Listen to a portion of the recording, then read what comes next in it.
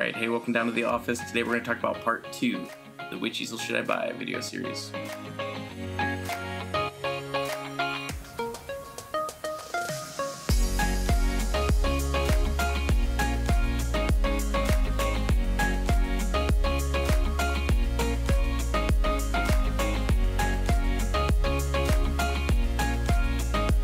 This is a look at the spreadsheet that I made. So far this only works on Google Sheets on a desktop computer. Anything on Android phones or Mac phones or even iPads, the sorting feature just did not work. It doesn't mean you can't access the list and still see all the information I gathered, but let's check it out. Okay, so when you get in, you'll see the Plain Air Easel Master List, and up at the top are the sortable features. Sorting is pretty simple.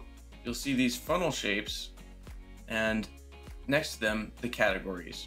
We have price, weight, mobility, max painting size, tripod or not. Basically, we'll get into what the scale is on these, build quality, style, and accessories or not.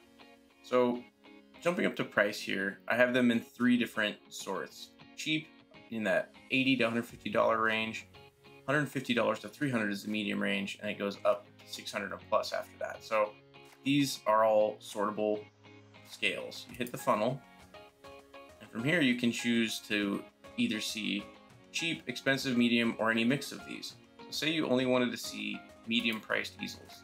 You go ahead and unclick those checkboxes and hit OK. Now you see that all those other easels disappeared, and all you're left with are the medium priced easels that I listed. It's pretty handy. Say you want to only see cheap easels, you go ahead and check mark cheap and uncheck the other 2, hit OK, and you'll see the 3 cheap easels that I have. So if you're very fixated on the budget, this is a super helpful sorting feature. Now mobility, this one's a little tricky. I just kind of went with my gut instinct. Some of these easels I have not used, but let's check that out. There's clunky, pretty sleek, and very sleek. Now if I want to sort those out and say, you know, all I want to see is the very sleek easels, check marks come off on those 2. Very sleek is the only checked one. Hit OK. Now we've narrowed it down. So you can at any time reference these different areas and just see them as a list like this. This is already pretty condensed, but if you wanted to narrow it down more, it's easy to come over here. Say you want to not have a tripod. Go ahead and get rid of the small tripod. Bang. Now you only need 2 no tripods. There's the fly on the wall or the gorilla boxes.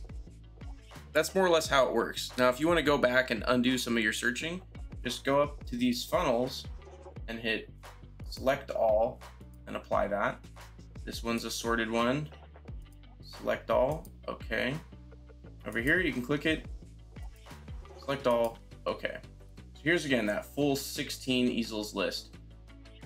Currently, there's only 16 easels listed. Some of them have more easels underneath the overall wing. Something like the gorilla box has several different boxes inside of it, but you'll have to go to their website and you can do more further research that way. But this just gives you a jumping off point. Now, if you go over here and you want to see more details about these, so you're curious about the Open Box M, you can click this link where it says detailed easel info. It opens up over here where there's the Open Box M. There's a picture to this side of just, you know, again, the Open Box M has several different sizes. There's prices ranging from $300 $600. And again, this is one of these. I'm going to give more information in this window. You get the weight, where there's overall, I put it in the light category. Small box is 1.5 pounds, large box is 4 1/4, and that's without the tripod. All of these have their accurate weights listed. Mobility, again, why I put it under pretty sleek is there's older hardware. It's a little clunky, but very reliable. Max painting sizes, I'll list what the limitations are in regards to the painting size,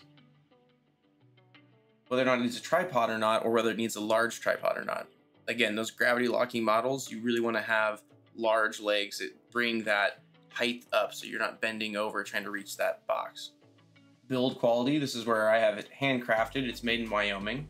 The style, which we looked into in the other video, can be a little nonsense, but ultimately this is that classic wood look. And the accessories, this is one of those tricky ones. Some of these boxes, again, have storage in them, painting, horling in them. There's lots of different accessories. I'll jump into that in this category and kind of give you some overview of what accessories you can planned by. Finally, there's the extra notes. This is just where I just give my own feedback. If I've used the easel, I'll put in some of my commentary there. So if you notice at the bottom of the tab, this is where it says detailed easel info.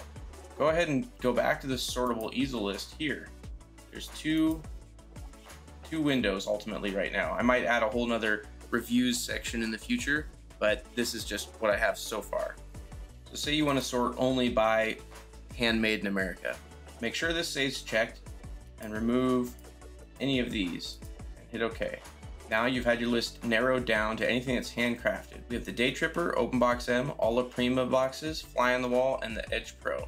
Max painting size, again, is kind of referencing whether you will use this in the studio too. Larger panels can work well for the studio work, but there's also guys like Turner Vincent who make huge plein air paintings. So there's easels in here that are capable of doing both. That's that sort feature. In this sorting block, you can really figure out whether or not you need a tripod or not, either a small one or a large one, or maybe no tripod at all. Build quality. So in build quality, we look at whether it's made overseas, whether it's made in America, or whether it's handcrafted in America. The style, if you remember, is whether it's sleek and modern, or maybe classy and old school wood look. And lastly, the accessories, whether or not you're going to need lots of extra things or not. So in the detailed information, you can see more specifically what you'll need, but this will give you a jumping off point there. They're all related to the questions I proposed in the Which Easel Should I Buy Part 1. Now over time, I'm hoping to add more easels to this list and add more information. This is just kind of the version 1 part of it. I'm hoping you can find this sheet helpful and that the information here can be useful for you guys in some way. If it is, please let me know. And again, if there's easels missing from this list and you really think I need to add some more, let me know, because this is just really the ones I could think of off the top of my head. Like I said at the closing of the other video, it's not the easel that makes the painter. So get out there, go painting, and have some fun. Thanks for watching, guys. See ya.